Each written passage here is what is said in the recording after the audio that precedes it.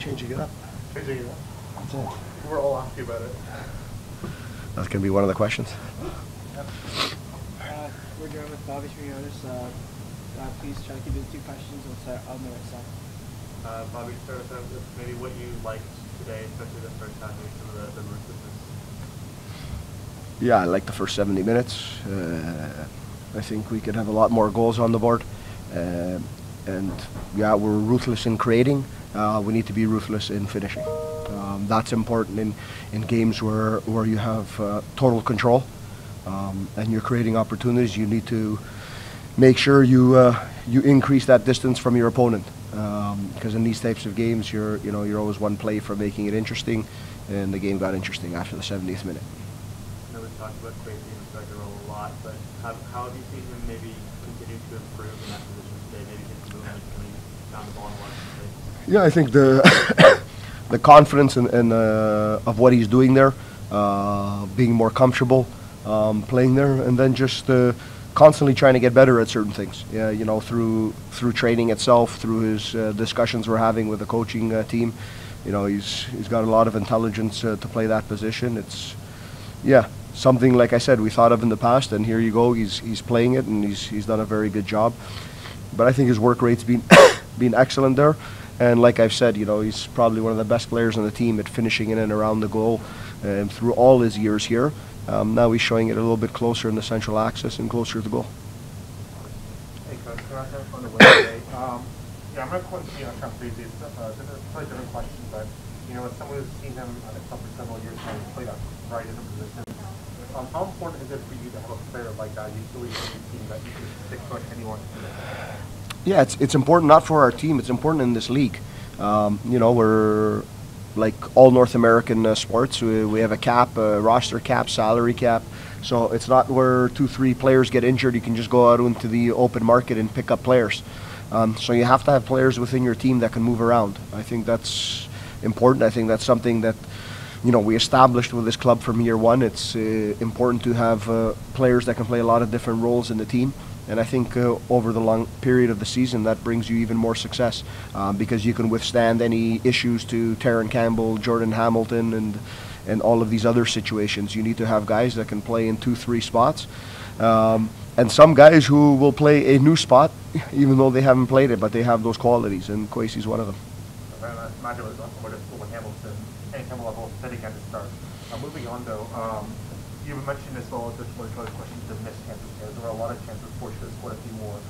Specifically, naturally, you have to vote that one and not a miss. I gotta ask, are you having do 100 push-ups to be an actual punishment for missing the sitter? Yeah, no. We had a good chat as we were walking over the central line of the field over to the fans there. He was obviously upset with it, and it's not part of his quality, and it happens. But like I told him as he got in here, there's going to be some bumps.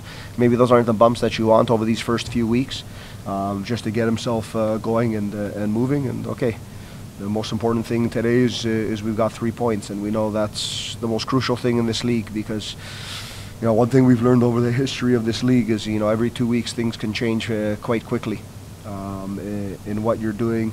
And these 3 points going to put us in a good spot for our next match. Coach, congratulations on the win and congratulations on the new look, as we mentioned. We noticed that I change my colors every week. We noticed that you came up with new faces in the first half.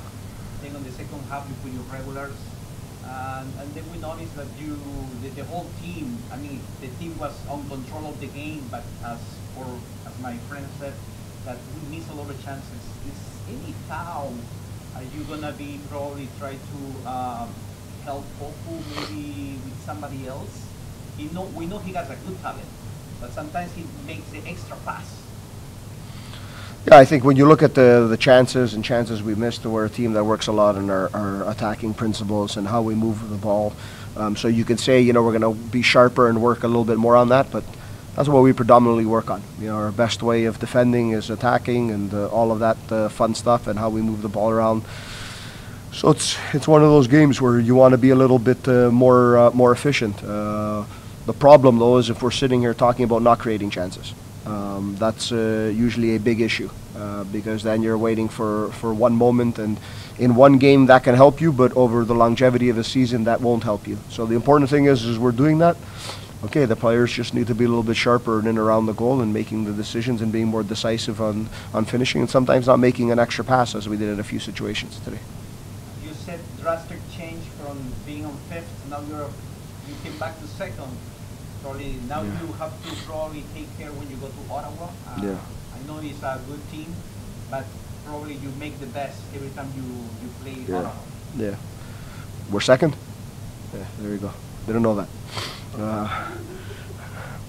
Okay, so I know we're in striking distance of Ottawa. That's the only thing that's important to us with a game in hand.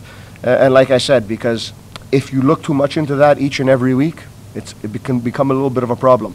If you're at the top, you think, oh, this is good, everything's great, and in 2 weeks you're in third or fourth right now. If you ask me, we're at a point in the season where we've played our 10th match today. We've played our 10th match, and if you ask me, it's close to everyone being around the starting point of the season where everything's kind of even as we move forward.